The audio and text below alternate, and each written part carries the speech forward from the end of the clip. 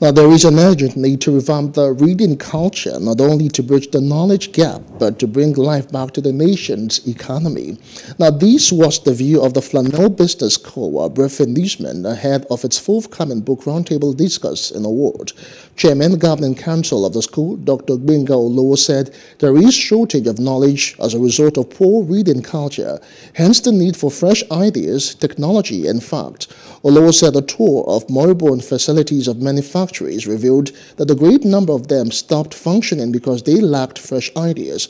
The school also explained that business leaders pay little or no attention to the challenges of mediocrity and unprofessional conduct of staff.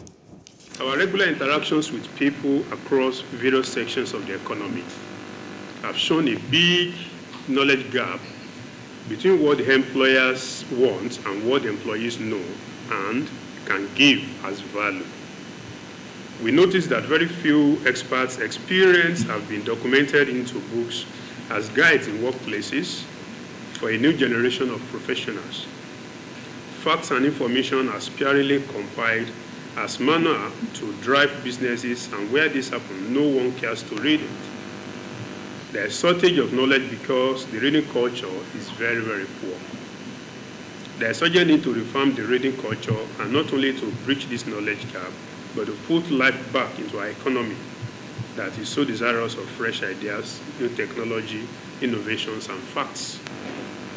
After a tour of some moribund and dead facilities of many factories that were once the pride of Nigeria, Flannel Business School came to a conclusion that not all businesses died due to lack of funds. A great number of them stopped functioning because they lacked fresh idea, knowledge, effective leadership. When you hear business school produces people who are useful for the industry because they learn the trade. It's not just theory. I went to university, I read sociology, I read education, and then you're employable. You find a lot of our young graduates out there unemployable. And they have first degree, second degree, have masters. And you give them some, they could not. And so when Flannel started business school, the idea was to produce people with developed intellect and, of course, their hands that are ready to work. Hello, hope you enjoyed the news. Please do subscribe to our YouTube channel and don't forget to hit the notification button so you get notified about fresh news updates.